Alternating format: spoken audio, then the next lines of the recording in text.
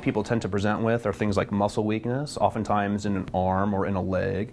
Another thing that's a common presentation is problem with speech or swallowing, and there's definitely a lot of things that can create that presentation. So a big thing that we look for on neurologic exam, or for diagnosis, is their neurologic exam. There's some things that are characteristic in ALS that you wouldn't necessarily see in other conditions. So generally, someone will present with one of these problems. You'll do a neurologic examination, and oftentimes you'll be suspicious of ALS. The next steps in diagnosis, for instance, would generally involve things like an EMG and nerve conduction studies, and that's basically a test performed at a hospital generally, where we test nerve function and test muscle function and kind of see how the muscles and nerves are talking to each other, if you will.